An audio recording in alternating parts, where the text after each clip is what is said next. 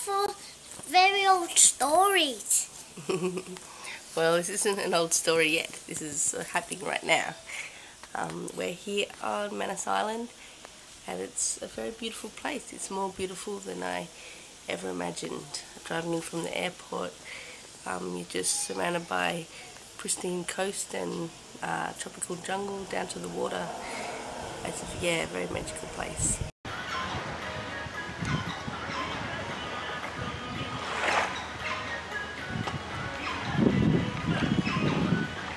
So here we are on Manus Island, and we're right next to the ocean.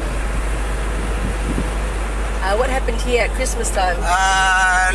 We experienced king tide, got a sea level rise from here within a month of December and January.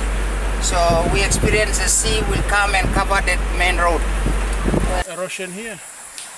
The erosion here is almost like have done about 10 to 20 years ago.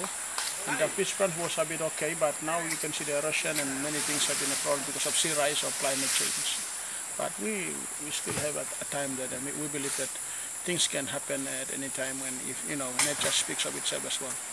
This is still one of the staple food we have, Papua New Guinea, and maybe some also in the rest of the Pacific Island as well. We call it sak-sak, grown in PNG and in Manus. This is one of the nice staple food we have. In Africa, when I was there, we have status food of corn, wheat. But in here, we have sacred.